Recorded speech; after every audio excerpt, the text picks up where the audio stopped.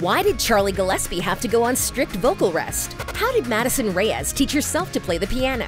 And how did being bullied push Owen Joyner to learn the drums? Hi, I'm Janet. Making of the band. As a true Julie and the Phantoms fan, you're probably already familiar with the band's famous pop anthems like Bright and Wake Up, or even their edgier pop-punk hits like Now or Never. You've belted out the lyrics, learnt the dance routines, and even pretended to be the fifth band member. And while you're rocking out with your new favorite teen stars, you'd almost swear that you were listening to an actual band. Well, it turns out you actually are. That's right, they are a real-life band. Your favorite musical obsession, Julie and the Phantoms, aren't just pretending to be a popular musical group. They are one.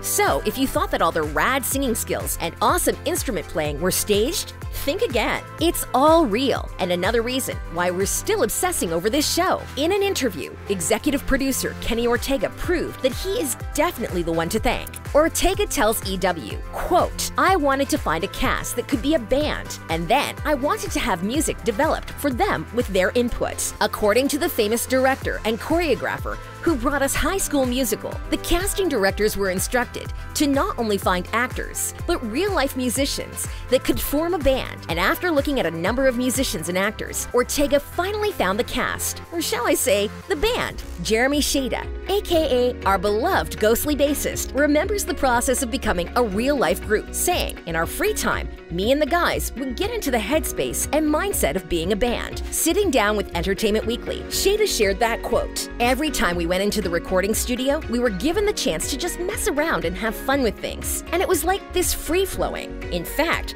one of their hit songs, You've Got Nothing to Lose, is an example of the band making their songs their own, as they all decided to come up with their own solos instead of being given them by producers." In an interview with PRS Guitars, Charlie Gillespie shared how their successes as a band even surprised him, with the guitarist saying, "I never thought that I'd be part of a band that would make it to the #1 album on iTunes. And to top that, it only took 6 days after the release. And with such catchy songs, it's easy to see how this album went straight to the top of the charts." Skills that come at a price. Did you know that the band members play live during the shooting of the show? Each and every one of the bandmates were expected to become musical experts instead of pretending to play. The group therefore had to prepare before filming kicked off, with the main cast heading out to a 6-week-long performance boot camp.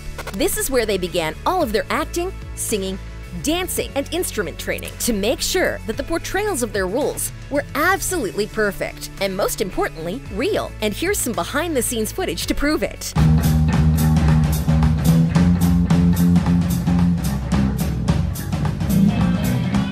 Gillespie later shared that it felt like the most immersive masterclass. "We worked on our instruments every day. We had like 6 weeks together rehearsing and honing our skills before filming. In fact, getting to play their instruments in real time even shocked Jeremy Shada, with the bassist saying, 'It's actually us playing these songs as a band. We're not just actors anymore. We are a band.' But they aren't all just playing their own instruments. They're all singing too, so much so that one of the band members even lost their voice." Chatting to EW, Gillespie spoke about the scary experience. "I was so into it that I lost my voice. I had to be on voice rest for 2 weeks when we started rehearsing, and it was the scariest thing. But after a few weeks, he got his voice back, and the recording of their chart-topping album began." Secrets come to light. It seems like the talent between these stars just doesn't end. Just when we thought we couldn't be more impressed, they go and dazzle us again, this time around with an original song written by 2 of the bandmates. That's right, while the band does sing and help produce songs, most of them are written by the show's music executives, except for Perfect Harmony. Madison Reyes and Gillespie actually wrote the ballad themselves. The inspiration came from Gabriella and Troy's moment on the rooftop when it's raining in High School Musical. Reyes says, "We worked on it in all our free time. When Perfect Harmony plays in the first season, it's a huge moment for Julie and Luke's relationship. So, Ortega was originally planning on hiring a professional songwriter to create the song, but it turned out that he already had a natural songwriter's cast. Me and Madison just saw the opportunity, and we took it and ran and started writing in secret," Gillespie says. In fact, both Madison and Charlie decided to keep it a secret from the crew until they had perfected the song. The two eventually pitched the song to Ortega, who immediately fell in love with it. Reliving the moment, Ortega shared just how impressed he was. "They finished and I was like, that was gorgeous. Who wrote that?" And they looked at each other and laughed and said, "We did." Ortega sent the song to the studio immediately, and the rest is history. The artists behind the instruments. Charlie Gillespie. Just listening to Charlie perform Unsaid Emily is all the proof you need to see why he is a natural-born star. But the Canadian-born actor does a whole lot more than sing and play guitar. He's quite the musician too, playing not one, not two, but 8 different instruments. They include the bass, trombone, ukulele, tuba, piano, violin, and saxophone. And it looks like he's more than happy to help teach you.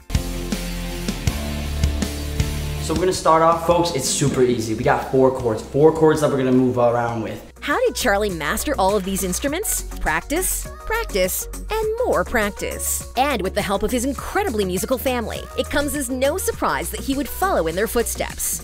Owen Joyner. The Sunset Curve drummer, who is known for being a little more on the quiet side, definitely knows how to throw his vocals onto a track every now and then, and fans love it. But it seems that the former Nickelodeon star had his own real-life Julie moment when he also rediscovered his passion for music. When the blonde-haired actor landed the role of Alex, he was encouraged to begin playing the drums again. In an Instagram post he shared, "I only started playing the drums again for @Julie and the Phantoms and hadn't played since I was 12. I probably wouldn't have ever really played again. So thanks @KennyOrtegaBlog." And while we all love seeing him rock out on a drum set, he can also play the percussions and the guitar too. But just because we love seeing him on the drums doesn't mean he always enjoyed it. In an interview with 1883 magazine, the Oklahoma-born drummer explained how loving music and theater wasn't exactly cool if you were a guy, which is why he decided to switch to drums. Chatting about his choice in musical instruments, the actor explained that choosing the drums seemed like the most masculine choice, saying, "I thought to myself, hey, I won't get bullied. I can still rock out to some music, but maybe my friends won't make fun of me as much." And it's clear that his strategy worked. It has gotten him on a Netflix series. But his drum playing is more than just a fun thing to do. It is also quite the stress reliever for the actor. "I literally sit down, put on my headphones, put on a playlist, and I'll just play through that playlist. And then I stand up and I feel better." We think that all fans can agree that his drumming has had the same effect on them too. Jeremy Shada. Completing the Phantom Trio is Reggie, aka Jeremy Shada, who plays both bass and the obvious class clown of the group. Many fans have noted that his bass playing seems particularly good, and there's a reason for that. He is a bass guitarist for another real-life band. Yes, it seems Shada thoroughly enjoys band life, as this is the second one he is in. You know, after our beloved Julie and the Phantoms, of course. He is part of an indie rock band called Make Out Monday, where he can be seen showing off his smooth bassist skills.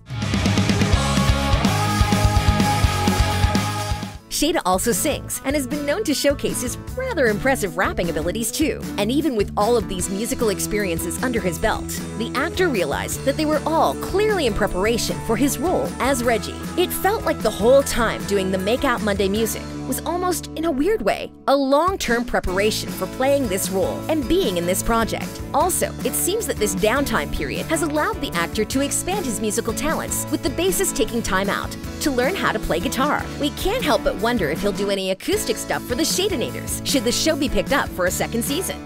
Madison Reyes. Lastly, the star of the show and the main reason why all of the band's songs are still stuck in our heads, Madison Reyes. Our favorite musical star is known for one of her best instruments being her incredible voice. Adored for her textured and layered tone, it's no wonder that she has everyone completely obsessed. And when it comes to performing, the actress shares her strategy, telling LA Times that, "We like to think that we're a band first, and then actresses and actors second," said Reyes of her on-screen bandmates. This obviously worked for the star, as Reyes sings all of Julie's songs in Julie and the Phantoms. But the actress is bringing more to the stage than just her vocals. She plays piano too.